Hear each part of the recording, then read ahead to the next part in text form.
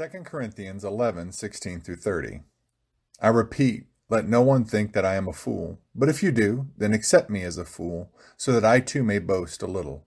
What I am saying in regard to this boastful confidence, I am saying not with the Lord's authority, but as a fool. Since many boast according to human standards, I will also boast. For you gladly put up with fools, being wise yourselves. For you put up with it when someone makes slaves of you, or preys upon you, or takes advantage of you, or puts on airs, or gives you a slap in the face. To my shame, I must say, we were too weak for that. But whatever anyone dares to boast of, I'm speaking as a fool, I also dare to boast of that. Are they Hebrews? So am I.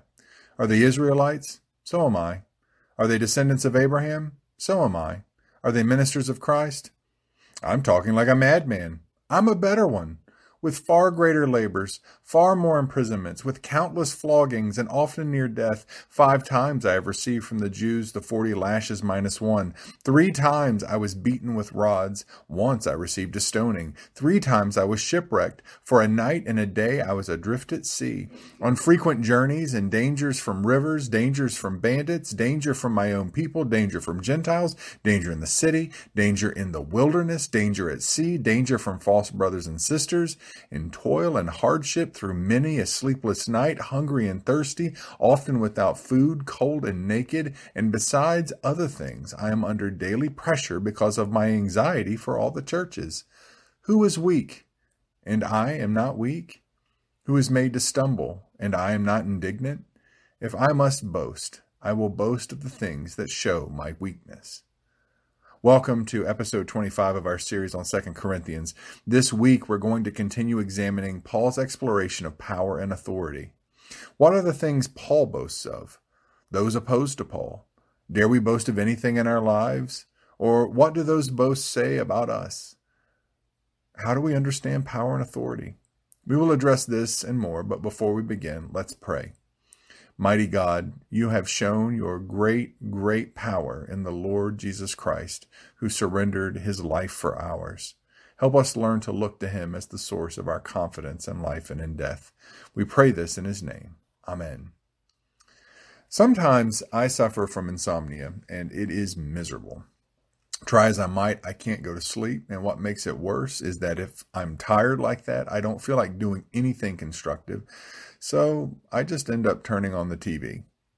Nowadays, it's not so bad with the on-demand options out there, but 10 years ago, such nights were a miserable affair because of all those terrible infomercials. Countless minutes and hours of people trying to sell me things I don't need and probably don't work. Countless billions have been spent, I'm sure, over the decades on this worthless junk.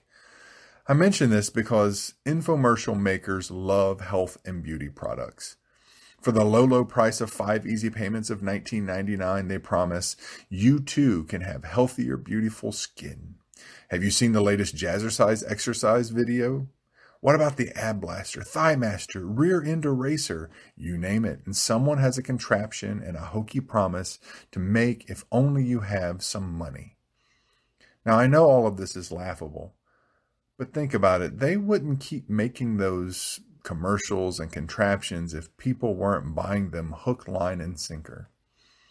The simple truth is that this late night phenomenon is just another example of our society preying on our insecurities. We all want to be svelte and beautiful. We all want to be respected, honored, even loved. We all want status. We all want some power that we can exercise over our own lives. We all want to be seen in the best light. Our greatest insecurity is to be thought of poorly because that means we are vulnerable to the power and authority of others as they judge us. We hate weakness, and we especially loathe it in ourselves. Here Paul speaks to us directly. Now, Paul is continuing to defend himself against the super apostles who claim power and authority and do so by running down Paul and questioning his authority. They call Paul weak, unrefined, a lousy public speaker, and not fit for such a fine community of means like Corinth. Paul's too rough around the edges, and if you want to be the right kind of community, the super apostles tell the folks in Corinth, you need the right kind of representatives, the right kind of public faces if you want to maintain your status and dignity. Being respectable is their currency. To all of this, Paul takes up the mantle of being labeled a fool. In fact, if being a fool suggests weakness while their supposed authority due to their refinement suggests power, then Paul readily embraces the title. They are boasting by human standards, he says in verse 18. And if by power you mean taking advantage of others, he goes on in verse 19, then please call me weak, as he insists in verse 21. In fact, he goes on to show the best contrast between himself and them in verses 21 through 28. He is a Hebrew of Hebrews, an Israelite, an heir of Abraham of the first order. He is even a better teacher and apostle than they are, for he has suffered greatly for the gospel. The marks of his power and authority are the lashes he has received, the scorn that has been poured upon him, and the dangers and near-death experiences he has weathered, and all of it for the sake of his faith in the Son of God, who loved him and gave himself for him, as he tells another community in Galatians 2:20. Once more, Paul turns power and the marks of true authority on their head, shown fully in verse 30. If I must boast, I will boast of the things that show my weakness. This isn't about self-flagellation or that somehow being Christian means torturing yourself to death. No, it's about a 180-degree reversal of our definitions of power, authority, strength, beauty, truth, and the list goes on. And this reversal comes through the Lord Jesus, the Son of God, who was enthroned on a tree outside the city, reviled and held in contempt for the sake of the love he had for the world, the sake of the love that he had for us. Here is your beauty, Paul is saying. Here is refinement. Here is true power, and it involves giving up our standard measures. Here's where the rubber hits the road for us. We live in a society that thrives on telling us that we don't measure up. We live in a state of constant insecurity in ourselves and who God made us. We never measure up, and so many of us are caught up in the rat race of trying to latch on to some promise that with enough effort and enough cash, there is something about ourselves in which we can boast. However, for Christians, we boast in our weakness, not because weakness is anything in itself, but because weakness displays the Lord Jesus within us, who laid down power so we might find life.